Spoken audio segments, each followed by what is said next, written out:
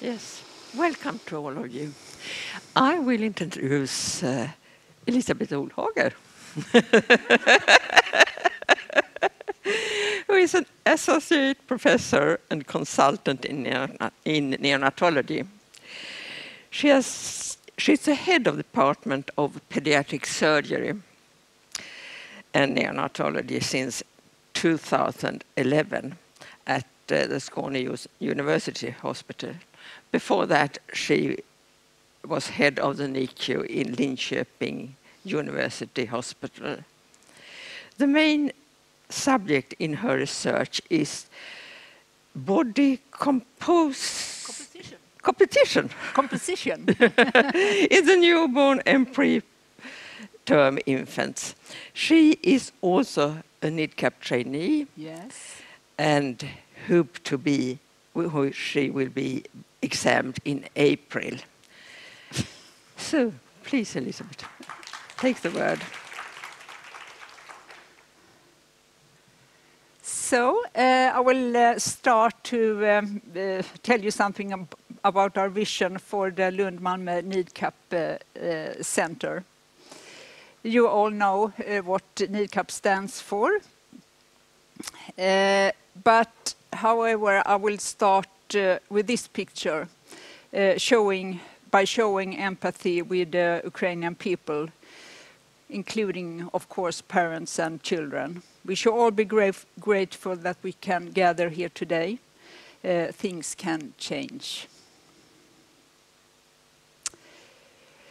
Malmö-Lund is located in the southern part of Sweden, in a region called Skåne. And as you can see, we are very privileged to be very close to other countries. And especially in Malmö, there is a huge mix of people from all different countries in the world, which we also see in our neonatal department there. It's very interesting to work there. And in Lund, we are very proud of our university and all that we can take and reach from that. But you can also see that we are close to Poland, here is Belarus, and here we have Russia.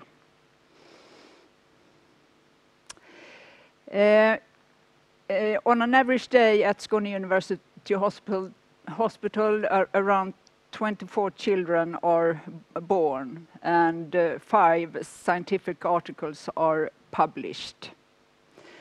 The main vision for Skåne University Hospital is the best possible health at all stages of life. We are very proud and happy today to have reached the goal being a NIDCAP training and research center. And many very competent and dedicated people here in Malmö and Lund has been involved. But I would like to point out one person who has had a great importance for NIDCAP in Sweden. Many of you know Marie Hassel. She's a natal nurse and a midwife. She was trained here in Lund. And she passed away a year ago in breast cancer. She moved to Linköping in 1999, and she started quite early there to work with promoting NIDCAP development.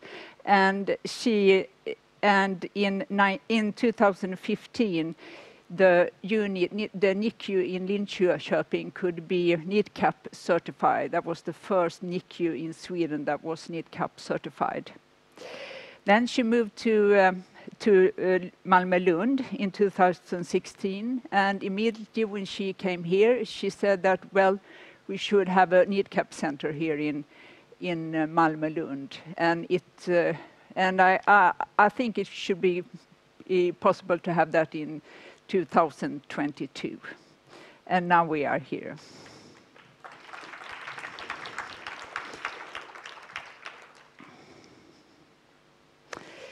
As you know, the health and welfare welfare in Sweden is totally publicly financed, and the health and welfare we provide in Sweden should be based on equality. But for us in neonatal care, we think that means equity. The Authority of Health and Welfare in Sweden has identified inequality in the care of the sick newborn infants and premature infants, and thus published a report in last year, and it's called The Care Chain for Children Who Need Neonatal Care and Their Families. And this is national recommendations from this authority to support decision making for the staff. And during the pandemic, you know that we have gotten recommendations from Folkhälsomyndigheten, and you know that in Sweden recommendation is very strong. The next level is a law. So we are very happy for this recommendation that from the National Board of Health and Welfare. So what does these recommendations tell us? We should work with safe handovers. That means that when families move between different NICUs, the handovers between the NICUs should be safe. There should also be a safe handover from when the period in the NICU is over and the family is going home.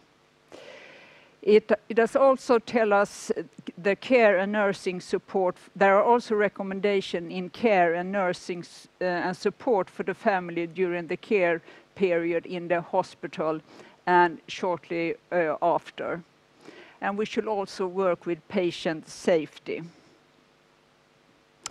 There are 15 recommendations that are evidence-based and graded between 1 and 10, where 1 is the most important and 10 is the less important thing to do. And all grades in these recommendations are between 2 and 4. So it's very strong and important. And I will just point out 4 of these 15. We should ensure that children and parents are not separated. We should offer skin-to-skin care as often as possible. We should ensure parental involvement in the care of the child, but by actively encouraging the presence and care of the child. We should also give parents support in observing and understanding the child's behavior, and that's why we are here, and you are all very good at that. And these recommendations are also our vision. We don't want to make it a more fuss about that. Can we reach this? We have gone very, very far. Thank you.